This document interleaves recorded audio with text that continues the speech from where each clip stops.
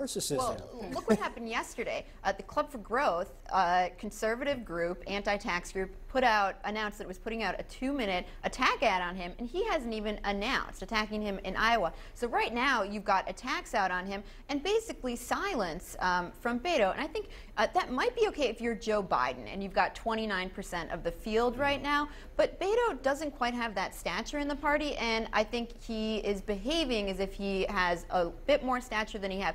That may not matter if he announces and all goes smoothly, but if he announces and there are some sort of freshman hiccups, I think that irritation that is being expressed now to people like J-Mart, people may not abide that. So I want to play that ad real quick and then get to you, Rachel. Play the ad from Club for Growth, which was, you took notice of it. It's not subtle. Take a listen.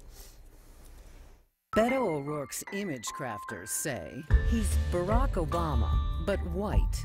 Youthful indiscretions, or threads in a lifelong pattern revealing an indelible sense of entitlement. With a charmed life like his, you can never really lose. That's why Beto's running for president, because he can. Yeah, I mean, and not declaring, he's letting these more predominant voices, these Republicans, define him right